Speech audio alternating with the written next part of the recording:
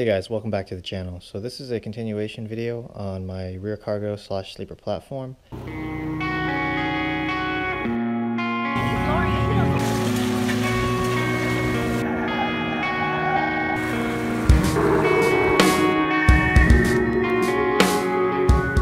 And what I want to do today is actually install a window switch for the rear window inside of the back cargo area. So that way, if I'm sleeping in there, I can roll the window up and down.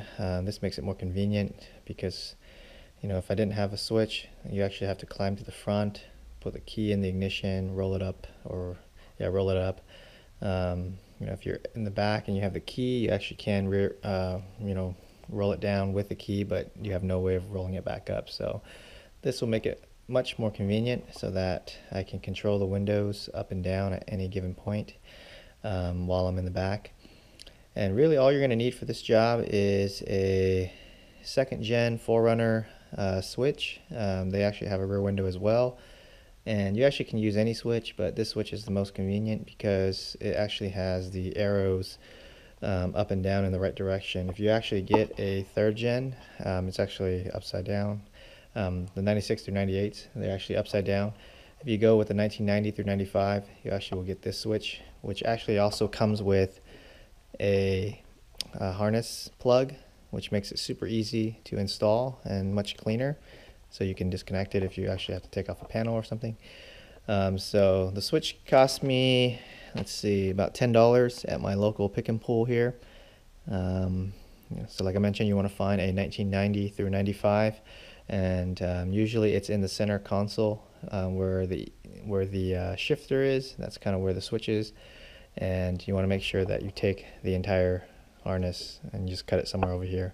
So here's our third gen switch from a 96 through 98 Toyota 4Runner, and you can kind of see the down and the up. It's kind of backwards. See, the bottom one is up and the top one is down, which is not ideal. I mean, this works on the 4Runner in the front, but not in the back. It'd just be confusing. It'd be upside down, and then if you try to flip it, all the words would be upside down, and the word back window would be upside down as well.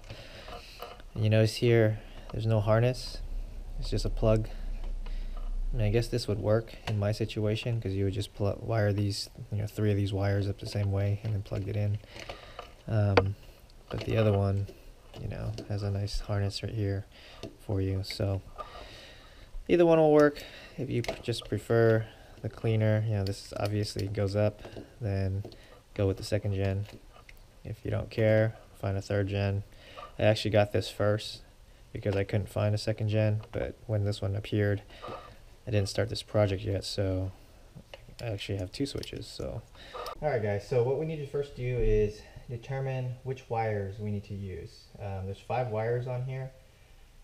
3 of them are going to be the ones of interest. There's 2 more extra ones that are probably the ground and the illumination.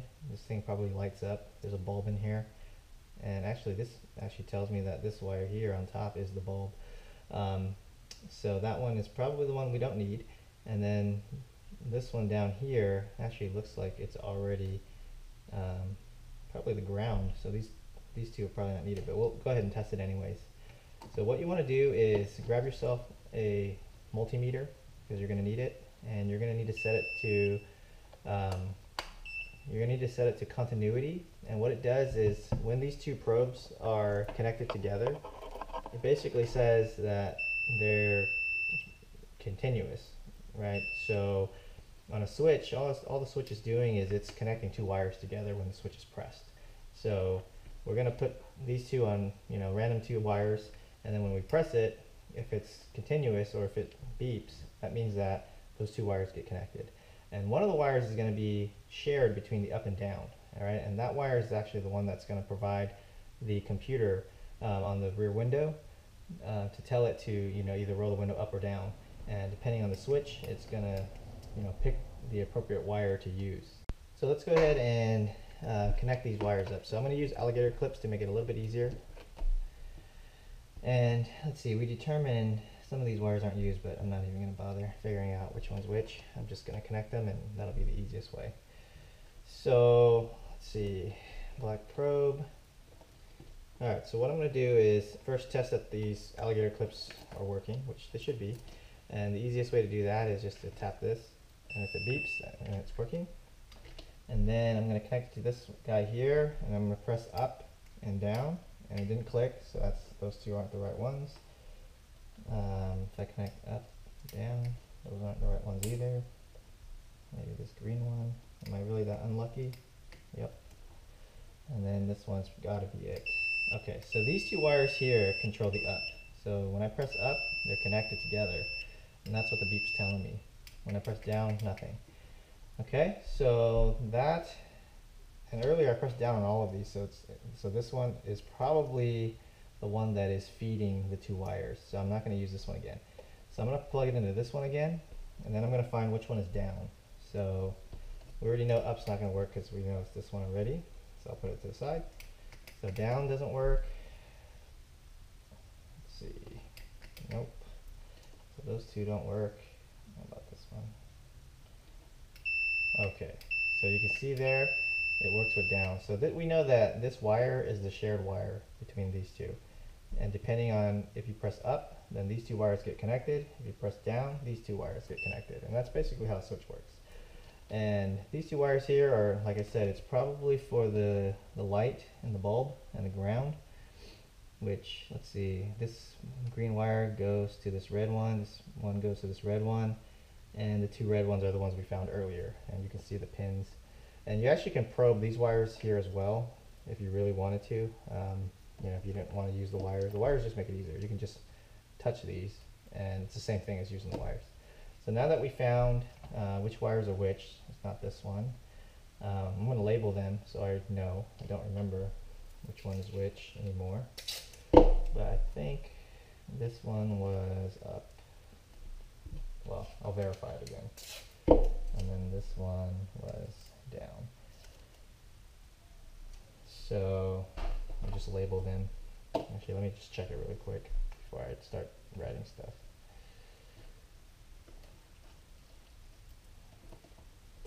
Alright, since I know that these work already, I'm just going to touch it with this thing. Okay, so that's up. This one shouldn't work, that's good. And then these two should be down. Alright. So this is going to be important because we need these two wires here to control the rear window. Okay. And then these two wires I'm not going to use, so what you can do also is just take the pins out, and you can do that pretty easily by just taking the plug off. And then in here there's a little pin. You need something really thin like a pick, and you just touch it or poke it and pull it all out. And then we just got these three to deal with. And then this can be installed wherever you want. And then these, so the way the window works is, let me actually cut these off so that I don't get confused. So the way the rear window works is it's already a completed circuit, and all you need to do is provide a ground to it for it to go up or down. And the way the stock OEM remote works is when you hold down the rear window button, it just sends a ground to the down wire. So we need to find the down and the up wire, and then what we need to do is we tap these two wires into those existing wires that are there in the system now, and then what we do is we supply this wire and ground this wire so that it's always grounded. And then when we press the up button, this one, it will turn this wire into a ground. And what that will do is that will ground the rear window, and then it will go up. And then if we press down, then these two wires get connected. And remember, this third wire is the ground here, and it will simulate basically a down action. And then that will give us the up down with this switch wherever we want to. So if you guys don't have a multimeter and you guys are using the same switch that I am from a 2nd gen 4Runner, if you look at the connector, this is where the tab is to take the connector out. It's pin number, I guess top left pin is the ground, the common ground that I mentioned earlier. The top right pin is the down, and the bottom left pin is the up. Okay, so this red one is up, This white and red is the ground that I'm going to ground permanently. And then both of these wires are actually the same here. It's white with a green stripe and some silver dots. They're both the same, but you'll want the one that's on the top right if you look at the connector. So this connector is right here, it's this wire here, and that's the down. So if you don't have a multimeter, then you can just use the same wires that I used and you should be good. And this wire also on the other side is actually blue, so if you want to use that as a reference as well, you can do that as well. Basically you want to use all the wires that are not red back here, these red ones, because those aren't needed. If you do want to wire it so it lights up to, like, let's say when you turn on the ignition, then yeah, you'll probably want to use these two wires. And you'll want to ground you want to ground this white with green, and then this one will be a 12-volt source.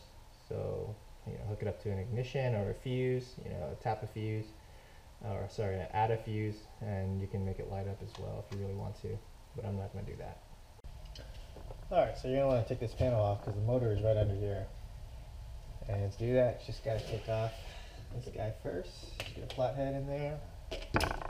Looks like a 10 millimeter. Let's see, 10 millimeter.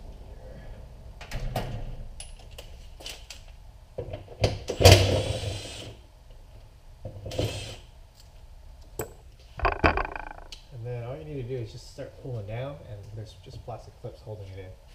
Let me actually get a tool so I don't destroy all of them. Alright, so I got one of these little guys. Pry through here. Get them all off. Alright, once you get it all off, you gotta actually push this way. Have to get tailgate was down, upwards. And then it should come right out.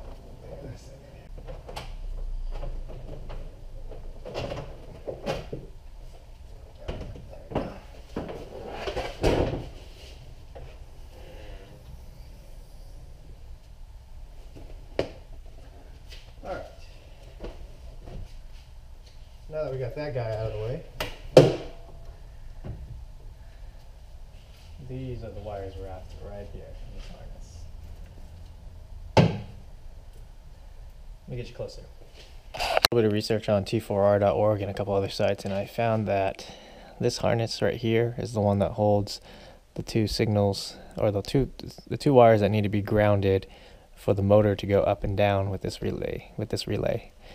So this green with red is supposed to be, I believe, up, and then the other wire, green with red is up, and then the other wire, green with yellow, this guy here, green with yellow stripe, is supposed to be down. So green with red stripe is up, green with yellow stripe is down, and we're going to test that by using our switch, and we're going to ground it.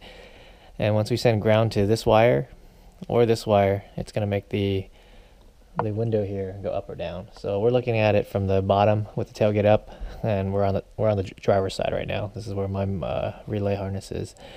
So we're going to go ahead and test it out and see what happens. Just starting to contemplate if I should just drill a hole through this piece of metal here, because I think it's hollow back there. That way the switch will fit, and actually just run the switch, somewhere right here, against the back. That will save a lot of headache, because fishing a wire through here is such a nightmare. And believe me, I've done it before. I actually fished the rear camera that I have on my tailgate, and it was a nightmare. I actually ended up ripping the third brake light, and then I had to repair it. So yeah, I think I'm going to do that actually, and I think I will tap into this ground. Nope, not that one. This guy back here. It looks like it's a thicker wire as well, so I'm going to use a thicker T-tap. This yellow one's actually for thicker wires, like 14 gauge. So gonna see how that goes, and I'm gonna start cutting it out to fit this guy and see how I'm gonna run all the wires. Alright, so I am gonna go with that idea because actually it's gonna make running wires a lot easier, and I don't have to use all my wire. I mean, look at this rat's nest here.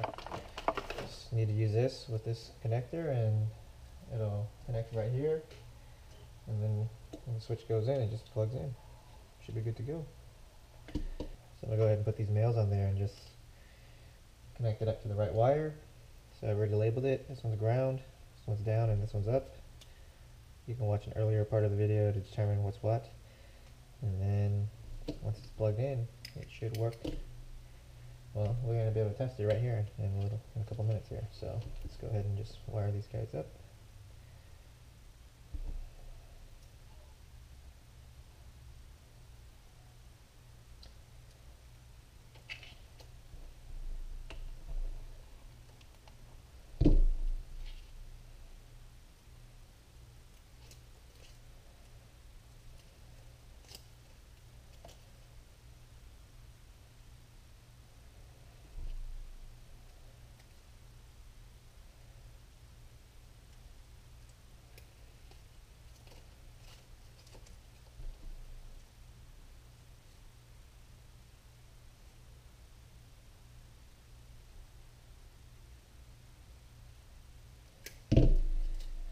Alright, so I'll get the heat gun and heat this up. And alright, all the wires are hooked up. The ground, let's see, this one was the down wire, it's green with yellow, and the green with red was up. And so you can see here, I just plugged in the switch, so this can actually be removable now, which is why I mentioned earlier you should take this with you when you buy the switch, and that way you can remove it if you ever need to remove the panel off and do any repairs or anything like that here. So let's go ahead and test it out. So you can't just press it like this. Actually, you have to pause and hold it.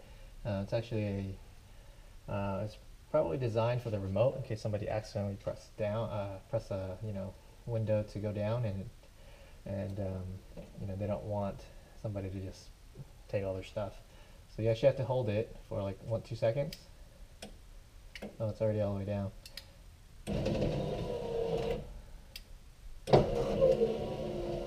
So it's quite nice. So I'm gonna go ahead and get this installed on the back hatch, and I'll show you what the finished product looks like. Alright guys, so I've gone ahead and measured the switch opening here. It's 19 millimeters by 37 millimeters, and I've kind of mocked it up where I kind of want it. And what I'm going to do is start with a drill bit to make a hole, and then I'm going to switch over to the Dremel and then kind of just grind it out until this guy fits in there really snug so it doesn't move. There's little clips here that will hold it in, but I'm going to make it really snug so it doesn't go anywhere. Alright, let's get started.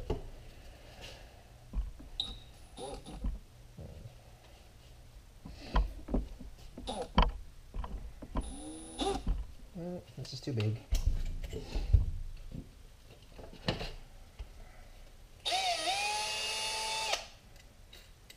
Let's go to the smaller bit first.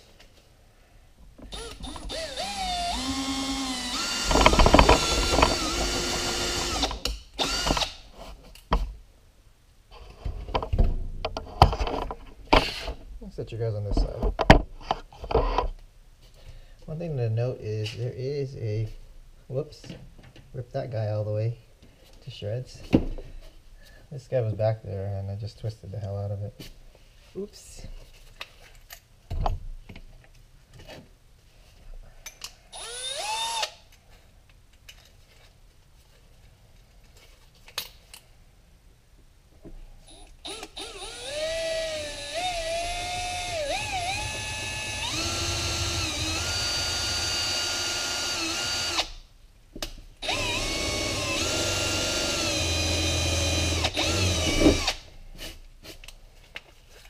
Alright, I think the hole is big enough. We're going to go switch to the Dremel now.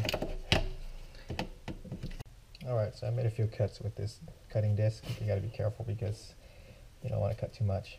So I just wanted to start with this. Now I'm going to switch over to this guy and finish it off.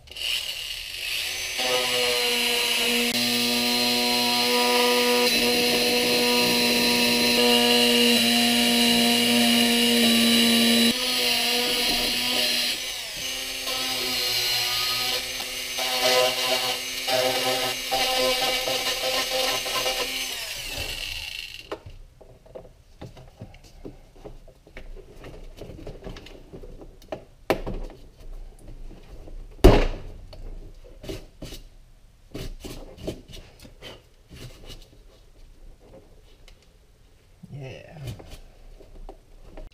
Alright guys, got her all cleaned up. This is how she looks. It's pretty snug in there. Works nicely, will not come out. Alright, so we're going to reassemble the rear cover, and the angle's probably going to be pretty bad for you guys, but if you guys took it off, you should be able to put it back on. So the glass actually rests on this metal piece when it's up like this, so you gotta actually have it all the way down to make it a little bit easier. So let me show you how I do it. Take this strap and I hold the hatch kind of halfway, like right there, maybe a little bit more than that, like there, so that way I can push this window back. Otherwise there's not going to be enough room. And we also got to connect the connector as well.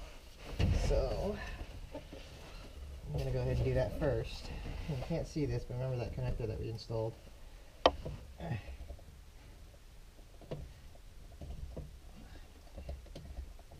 Okay, so that's in.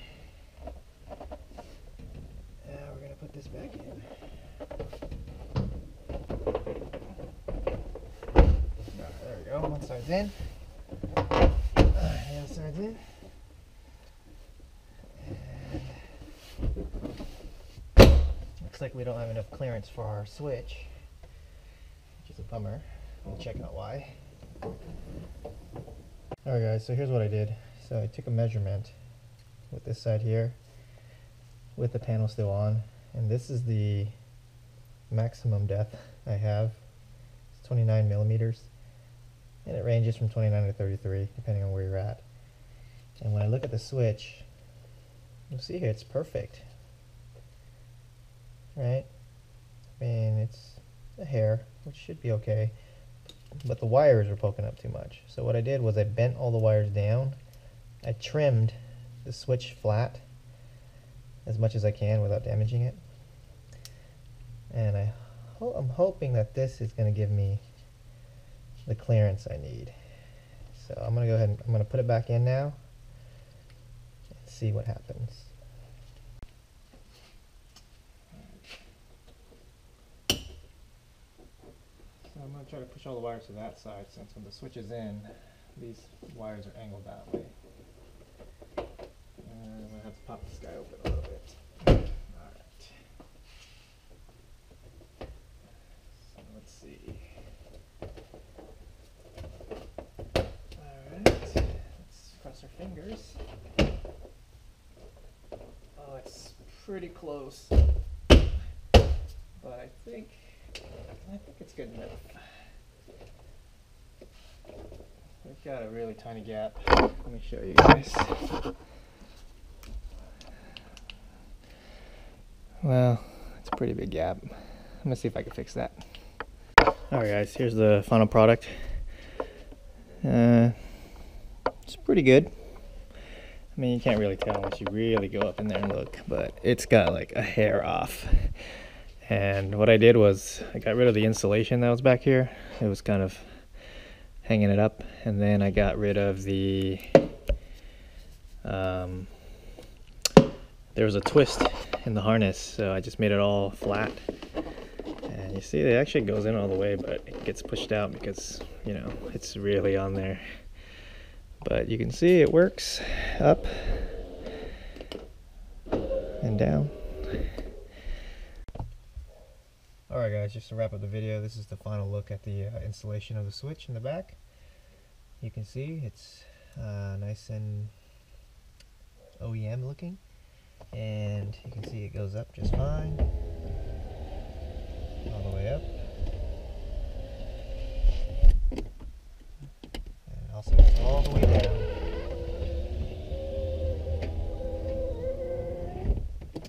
Alright, that's it. One thing I wanted to mention also is when you guys are doing this, you know, don't do too many tests with this rear cover off, because you might end up scratching your rear window I actually scratched some of the tint off on the passenger side over here, and you can see actually it got scratched right here a little bit, which isn't the end of the world. This car is a third, this car is a third car for me, so I don't really mind. But just something to note in case you were doing this and something happened. So make sure this thing is back on before you test it. And to be honest, for the most part, you shouldn't have to test it very much. All the wires and the colors, I gave it to you already. You can do a quick little test really quickly. If you're really paranoid, just make sure this window is pushed backwards, away from the car, because it tends to lean towards the front of the car, and that's what makes it scratch. This rear window actually has this piece here that it actually rides on, so just keep that in mind. And I don't want to have people yelling at me for their damaged windows for testing, but pretty much all the stuff that I mentioned earlier, like the wiring and testing the switch, you don't really need to do a lot of that. You can just use the same wire colors as mine and kind of just skip the multimeter, tap into the same 3 wires that I tapped into, the ground, the blue with red and the blue with yellow, and then just wire it to the right one, and then you should be able to just put it in.